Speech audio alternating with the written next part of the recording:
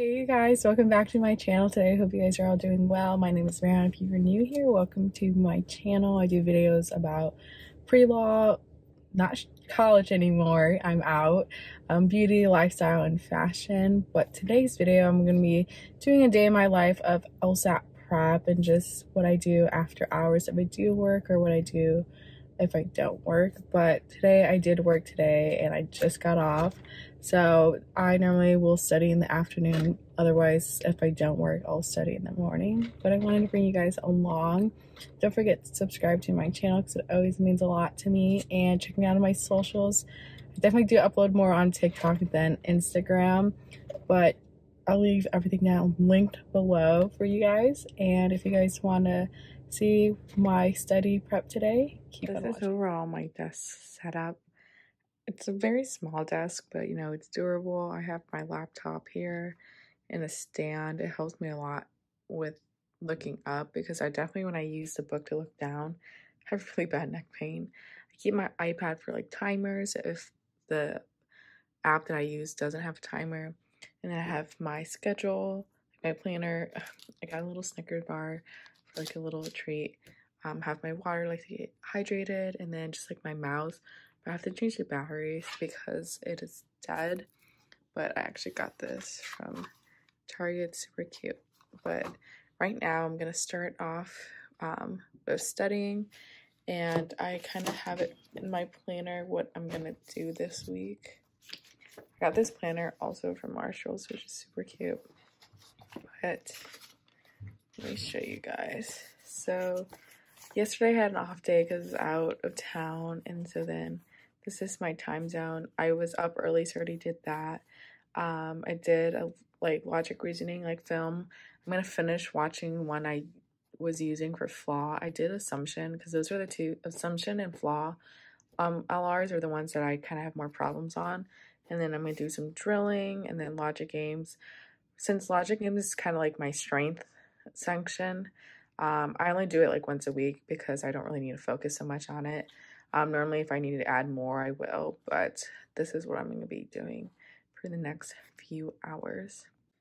I definitely will say when I do feel really drained, especially if I work, because sometimes I can work really early in the morning or kind of middays, but if I do feel a little bit drained, one of the hours, if I still have to do like a lesson or if I'm just reading, I will go on the treadmill just to walk because I feel like that kind of like gets me to wake up a little bit, but as well it just kind of has me moving around because if I'm here just standing and like looking at a screen the whole time, I will sometimes get really tired and I just feel like I start rushing things, and I tend to do that a lot.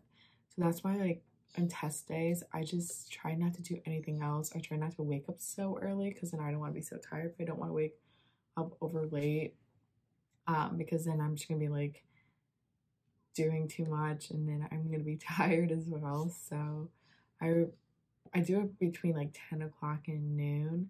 Right now, recently I've been doing like 10 to like 1:30, and I think I'm gonna keep that because when it's test day, I think I'm gonna do that time. Last time I did 4 p.m. and I did not like that at all because I went through my day and just the whole day I was just nervous. So it was just like nerves building up and I was just wanting to get the day over with. And also like I had a lot of stress on top of myself because the proctor wasn't working at all. And I thought it was maybe on my end because of the Wi-Fi.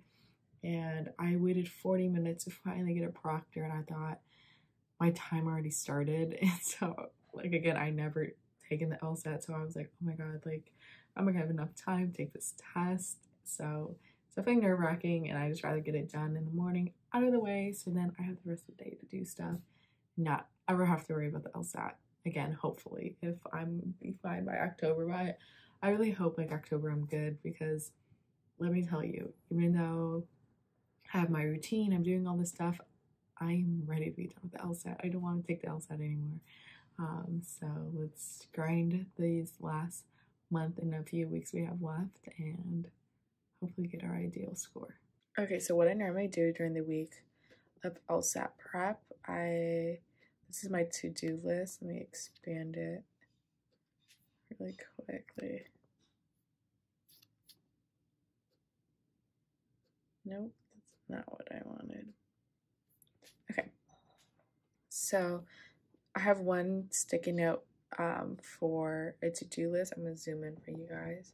And then I have one for like my weekly schedule. Even though I have it on my planner, I just typically still like to do it just in case I forget my planner. So I have an off day, Monday, and then LG drills, LR drills, and then lessons. Let me know if you guys are studying for LSAT, like how many off days you guys do. I normally try to give myself 2 days, but I feel like also that might be a lot. I feel like I'm wasting time, but I also don't want to overwhelm myself with like every day of studying, you know? I think when it does become like September 15th, I'm going to start taking more tests than normally. So hopefully by then I don't have to keep drilling so much. Wednesday, I have to look back onto my planner. Sorry, there's also a lot of background noise. So Wednesday's reading comp, lesson, drill, science, and social science, and then do a practice text section. So reading comp, lesson review, social science, and science has been my struggle passage recently, and I cannot spell today. So those are my main focus. Law and humanities, I've been doing okay. I could have scored better, but I've only been missing like 3 or 2, so those ones I don't really need to focus so much on besides these. And then section. Test. Thursday. Fridays actually, when I don't work, I like to have those to be my test days. Just again, because I have time to wake up in the morning, do what I have to do, and then I can take it in the time being. Okay, so I just kind of wrote everything here. So again, yesterday was my off day. Today I have some drills that I have to do. Wednesday, reading comp, review, science and social science drill, and then half a test section. Thursday, same thing, reading comp lesson, humanity and law, and then do the test section, and then I'm going to blind review it. That's something I have not been doing recently. Sometimes I do it with the LSAT demon, but since I kind of went through the free trial, I can't do it as much anymore. And then Friday, I'm doing test day, and then Thursday, actually, law school applications open up, which is crazy, but I'm not necessarily right now gonna start applying. I'm gonna look over it, but I'm gonna attend to a law forum soon in the middle of September. So once I attend that, I think I'm gonna narrow down the schools that I will like to apply to. And then again, Friday's test day. I'm gonna look over applications to kind of see what I'll start needing to do, and then sign up for the LSAT Demon. I'm gonna do their basic trial because I really like the LSAT Demon. I think it's helped me a lot when I used it. And then Saturday, I'm gonna blind review the test. Saturday, I was gonna normally have my off day, but I do want to go over my test. And then Sunday, since this past Sunday I didn't do a prep test, I'm gonna do 2 this week just to kind of make up for it. But yeah, it's the LSAT lab. Oh, now I want to enter, but I'll show you guys in a little bit. But it's called the LSAT lab, and he has a lot of videos regarding like different sections of the LSAT and like question types. So I really recommend them if you need more detailed video talk through. Okay, so I just finished watching the videos. I finished watching the flaw, like assumption videos, and then I just watched how to master logic reasoning, and some tips are in my notebook was basically look for the evidence that will lead to your assumption. We'll look up evidence, then the conclusion, and then kind of like assume it. And he kind of mentioned like everyone's gonna have a different assumption, but like figure something that will correlate to it. And then just basically always diagram your notes, just like as your diagram logic gain, and then watch out for the argument structure, the reasoning structure, and then trap answers, because those are always a lot. Sometimes you'll end up with like 2 questions that might look very similar, and one's always a trap answer.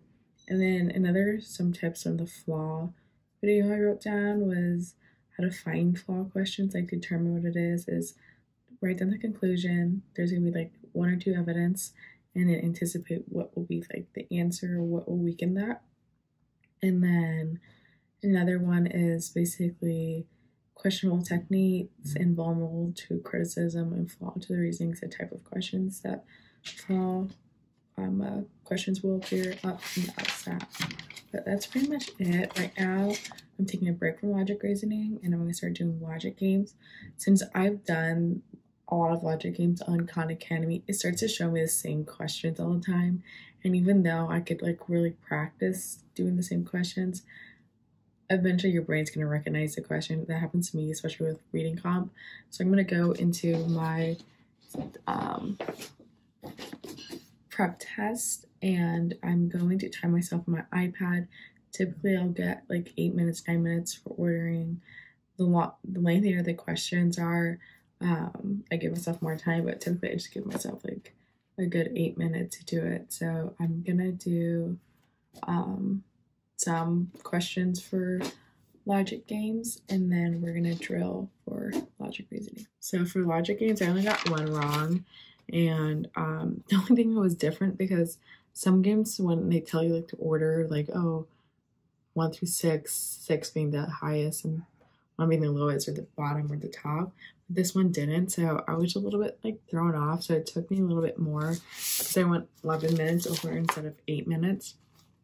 So it did take me a little bit longer to do, because I was trying to figure it out, like, oh, do they mean 1's like the highest? Like the question was saying, oh, like Young must be assigned higher numbered parking space than Togwa. But I was like, okay, is 1 higher, or like 6 is higher? Because sometimes the games will say like 1's higher and then 6 is the lowest to be. So that was so off. The only thing I didn't get is like one question about the limited space, but I think that threw me off in regards of knowing which one was the highest. But the only thing I don't like about the prep test is that it doesn't explain it, obviously. So you don't know what it kind of, like what the answer, like why that answer is. When you take it online, it does. That's the only problem. But this also like mimics the test, which I really like, because if I feel like I'm getting right on these ones, it is a test. Like it's just like an older test basically. So yeah, right now I'm just gonna move on to logic reasoning with assumption drills and flaw drills, and then once I'm done with those, I'll talk about it, and then we'll end it for the day. Okay guys, so I finished drilling and it was like a hit or miss. Flaws, I got, the first round did 2 out of 6, so like not really good. But the second one I only missed 2, 4 out of 6, so slight improvement. It actually was on time. And I definitely did like diagramming, and it did help me a lot to do. And then assumption, first one I did, I only missed 3, so 3 out of 6. So technically, like for Khan Academy, that's passing. But then I did not do good the last round, and we got 1 out of 6. And I was just like blind reviewing it, just kind of going over why I got it wrong. But I also did it like 5 out of 8 minutes, so I felt like I was rushing it, because I knew it was like almost like time. And that's like, again, when I start getting to that mentality that I'm just like rushing it because I want to hit that time, or like, oh, I know it's time to be done setting, then I just don't really try as much. And that's why I don't like setting at night. When I'm like during the day, I had like the whole day, like the end of the world, you know what I mean? But I basically at night, it's just kind of harder, because I just kind of, especially if I work early in the morning, I just kind of want to like have a set time and stuff. So that's the only default, but kind of seeing improvement though on like some areas. You know, like flaw, I went from like not so well to going better, and then like assumption flip-flop. So this week I'm definitely gonna focus on assumption. I'm still gonna focus on flaw, but my main focus will be on assumption, because I know that's like one thing I do have more problems with, is assumption over flaw questions. Okay, so I wanted to check, see last time when I did logic reasoning drills, if I did better. Okay, so last time I did logic reasoning, I did, sometimes I wish I wrote which one I did. I don't write down the drills. Okay. Nope, that was a test. Sorry guys, I just want to like see if okay, assumption. Okay, 4 out of 6. I got 3 out of 6. So it's kind of around. I mean, obviously I went down 1, and then the last time I went flaw drills, 3 out of 6. I got 4 out of 6. I went up, and the other ones I did 2 out of 6. So I definitely went up in flaw, which is really good because that was one of the sections. The questions I do get really wrong on the test, like every prep test I get, it's always flaw and assumption. Like I always know is those two. So I'm glad I'm seeing improvement. And honestly, it's like the imposter syndrome, because sometimes like I just told myself I've been studying for 11 weeks, but why can't I get my score up? But it's just like, I think it's an imposter syndrome in me. When I'm ready and when I know I can do it, it's gonna happen. I just can't keep losing that faith in myself. But yeah, so that is my test day, prep day today. I'm gonna do like a whole separate video about applications once I'm done with them. And I know I was talking about how I was probably not gonna start them until next month, but then I started to realize that they're probably gonna start adding up. I obviously don't know how long the applications are, and the personal statements, everyone's different. I finished my personal statement, like my main one, but every school is different. Sometimes it makes you like move it or change it why you want to go to their school, or like something particular. So I obviously have to take apart that and just make sure I have everything for my application ready to go. So I think once they open up Friday after I take my test, and then I said what I was gonna do Friday. Friday I was gonna take the test and then look over applications.